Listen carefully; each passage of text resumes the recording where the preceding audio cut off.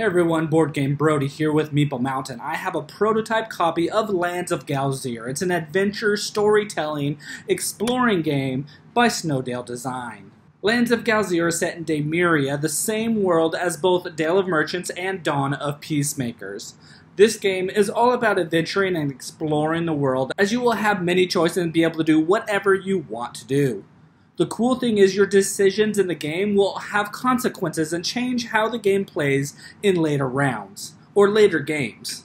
To be clear, this game is heavy on the storytelling, and the aim of the game is to have an open world to explore and do whatever you want, searching at each nook and cranny instead of following a predetermined path. Players will control one of 4 main characters. Each character will have a player board that tracks their gold with this dial here, and these skill markers will mark how well you can perform certain tasks. The pink represents thievery, the orange, might, yellow, survival, green, knowledge, blue, communication, and purple, perception. These are important because as players perform skill tests when trying to do certain things when the opportunity presents itself, players that have an advanced skill of a certain type will be able to have a better result. Players will always be able to roll 5 dice on each challenge. This would be 5 normal black dice if not exchanging dice out for any of the advanced dice. But if you want to roll more results of a certain skill which your character has, you will want to replace any number of those black base skill dice with any number of advanced skill dice that you have skill markers for. Each advanced die have 2 faces that has 2 icons matching that skill color. For example, the orange die has these 2 faces that have 2 might symbols, and the other 4 faces of that die has 2 faces for each of the neighboring skills. For example, there are 2 faces with this 1 icon of thievery, and then the last 2 faces with 1 icon of survival. So really, not only does the matching advanced die help pass skill tests for that matching skill, but also it gives you an increased chance of gaining successes of both neighboring skills. So if I were to try a skill test for knowledge and my player board looks like this, I would take 2 base skill dice. These have 1 symbol of each type on each of its faces.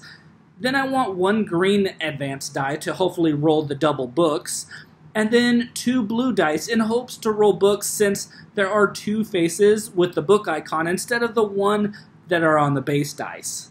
And then to actually do the skill check, you will roll all those 5 dice.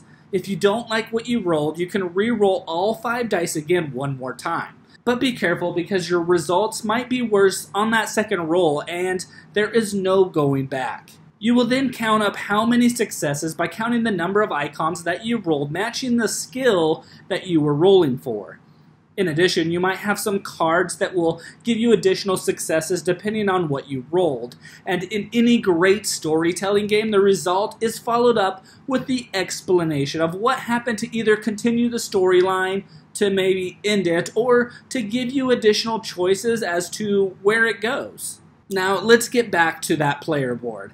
You have 3 spots for items that you will collect as you adventure around, and other cards such as companion cards and adventurer status cards will be placed to the side of your board.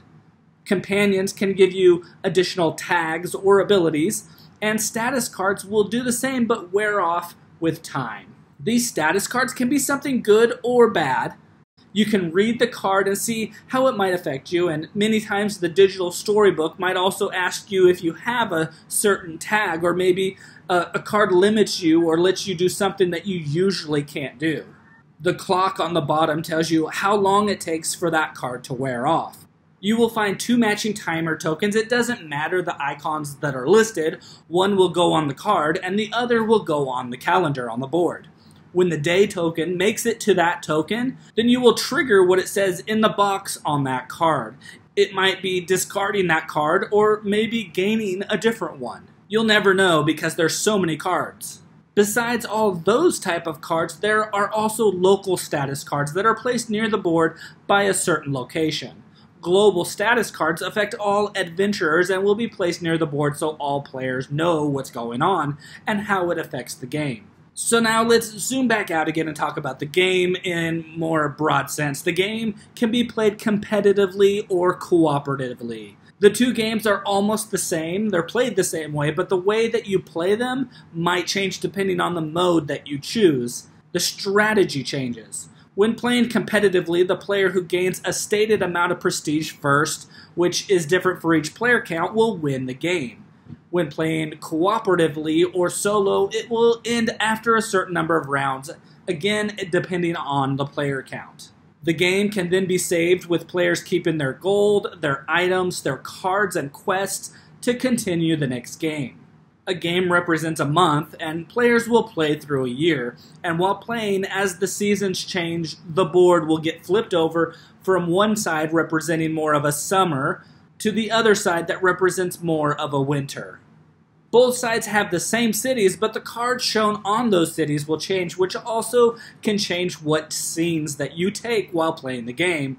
Not only will you be exploring these scenes, but one of the main things to do in the game is to fulfill quests, which requires that your character is in a certain city or a certain place on the board to trigger that quest. And all players will most likely start with at least one quest. But in addition, to gain more side quests, you can visit different places on the board to gain more, to do more. Each character can have up to 3 quests going at one time.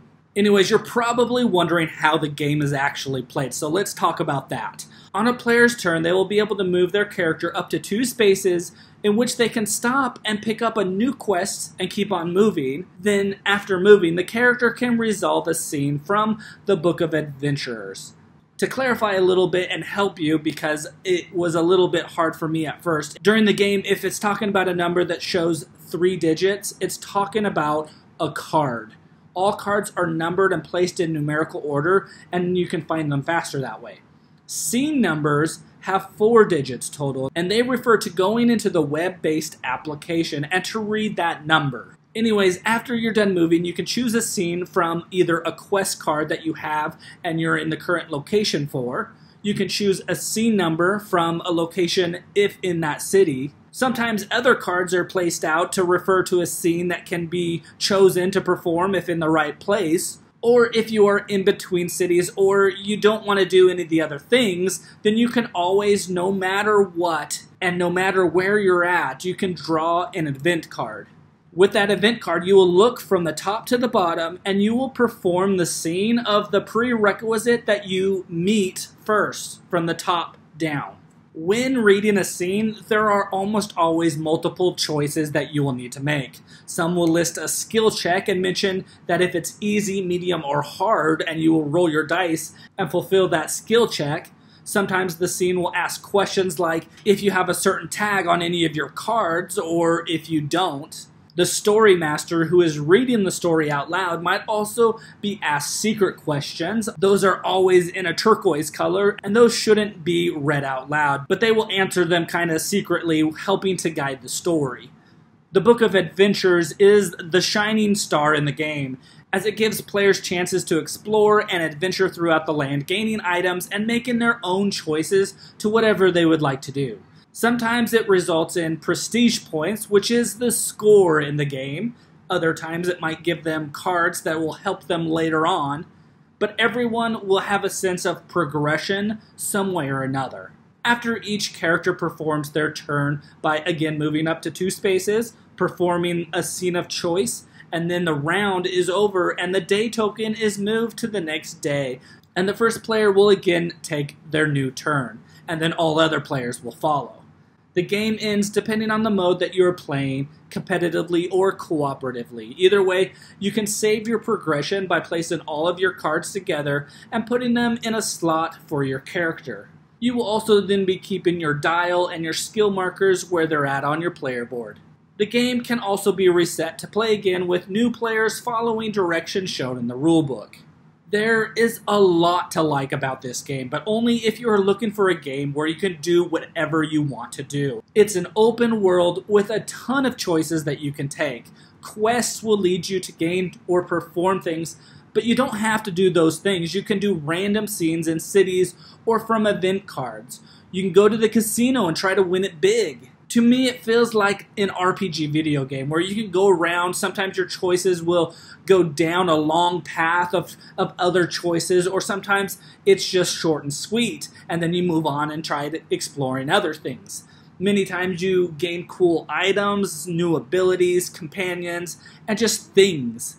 If you are looking for a strategic game where you need to form an engine and then you watch it work, this game is not it. But rather, I feel like this is for players who like the role-play feel but don't want to invest the time or brain power to get into the actual RPG games. But rather, this game puts up some walls, and then it lets you do whatever you want to do, tons of choices, rolling dice hoping to get successes on skills that you're being tested with, and the game is that of an open-world adventure storytelling game. Here are my thoughts. The stories are great, they're written well, and yes, you will be reading a lot when playing this game.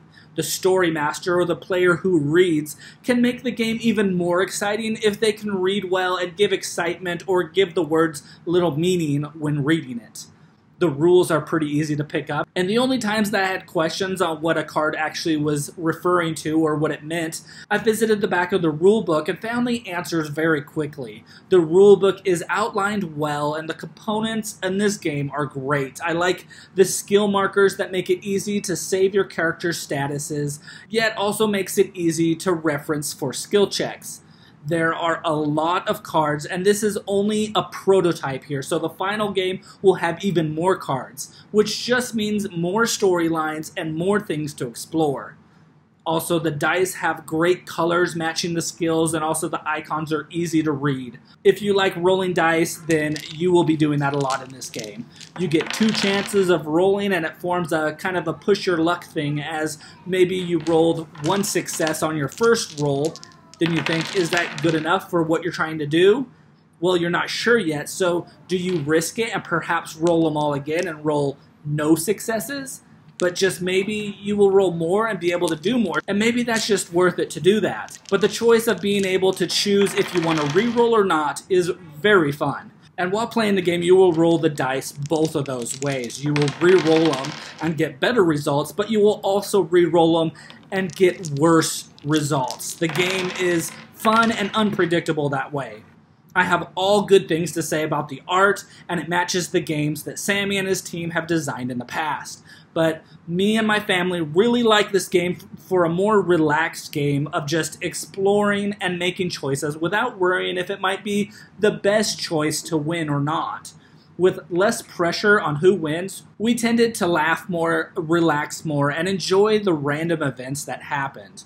There are still choices and decisions that players need to make, so they will gain items or help them succeed in a task, but it was less planning and worrying and more relaxing and fun, as you really get to spend quality time with the other players instead of just thinking of what your next move is going to be.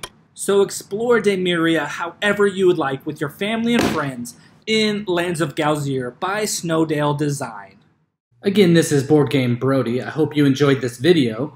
Stick around and check out some other board game reviews to see what you might want to get to the table.